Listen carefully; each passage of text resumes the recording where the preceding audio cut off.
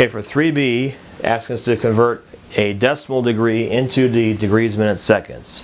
So it's just the opposite of what we did for A. So on the test, you want to make sure you know how to do both of these types of problems, converting one way and converting the other way. Okay, so here's what we want to do. We're going to first separate this into the decimal. So we have decimal degrees like that. We're first going to convert that over into minutes. So we want to use the conversion factor on it. The conversion factor that we're going to use here is, this is over 1. We want the degree this time to be on the bottom. So I'm going to put 1 degree down below there. And the conversion is 1 degree is the same thing as 60 minutes, but we're putting the minutes on top this time because we want the degrees to cancel out. So that's our first step. Those 40, we're just going to leave it the way it is, and then we're going to multiply this together. That's going to give you 40 degrees plus, and when we multiply this together, it's going to give us 14.4 minutes.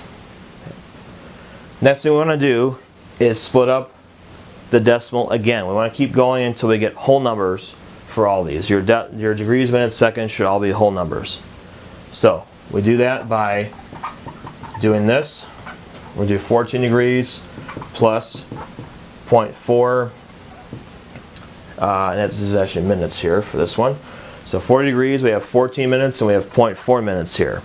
Now this last one, this minutes, that has to go into seconds, so we can get the last part of this one. For this, we're not going to use anything with degrees because it's already in terms of minutes. What we're going to do is change the minutes into seconds.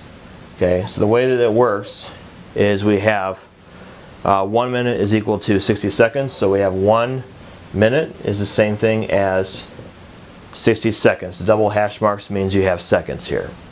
So we're going to do 0.4 times the 60.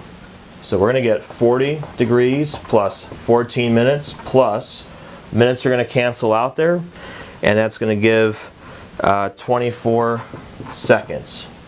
Just like that. So if we want to write it in degrees, minutes, seconds form, here's what you would actually put for the answer. 40 degrees, 14 minutes, 24 seconds. So you would put this on your answer line. You want to put them all together. You don't want to leave your answer like this. Degrees, minutes, seconds form means that you kind of combine those all together like that.